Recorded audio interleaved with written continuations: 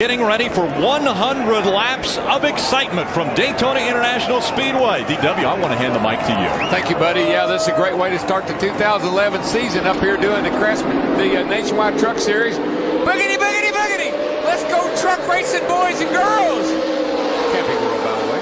Four-time Texas winner Jimmy Logano with last year's winner Joey Logano. What? I'm sorry, but did Mike Joy just say I'm related to you, Joey? Yeah, it sure sounded like it. I don't know why he would do that. Fox Sports really needs to get it together. Had troubles coming off that carousel corner, resulting in contact with Ryan Newman, and Newman's car hard into the barrier, collecting Michael McDonald's.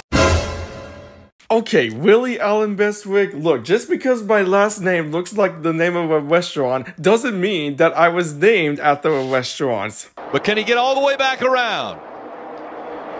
Hemrick has already gotten by. Sieg is changing or trying to get him now. Sieg is in third, chasing down Daniel Hemrick. Are you done? And we have 19 cars on the lead lap, one of which is the 7 of Jimmy Johnson. Okay, really? Again, Fox Sports? Okay, look, just because I'm a 7-time champion doesn't mean that I drive the 7 car for Spire Motorsports. Get your head in the game, for crying out loud. And here comes the 19 of Kyle Busch.